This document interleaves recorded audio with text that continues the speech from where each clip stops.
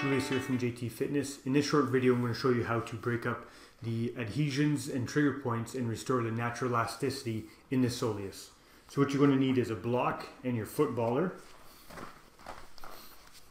You want to put that footballer on the far edge of the block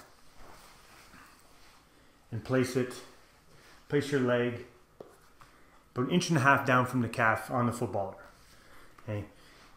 We're going to do 3 passes. Okay, I'll show you on this leg. So the first is going to be in the middle of your soleus, and then the inside, and then the outside. So nice and relaxed, you're going to place that the other foot on top just to add some extra weight. 2 big rotations to the right, 2 big rotations to the left, and then you're going to do 4 knee bends. There's 1, 2, there's 3, and there's 4. So that was the first pass. Now we're going to turn our foot on the inside, and same programming. 2 big circles to the right,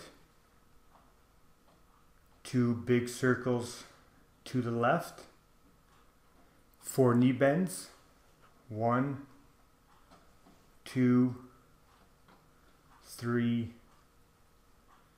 4, and rotating to the outside. Reposition if you need to, but try to maintain constant pressure on. 2 big rotations to the right, 2 rotations to the left, then 4 knee bends. 1, 2, 3, 4. And that's it. And of course, you want to do the exact same thing on the opposite leg.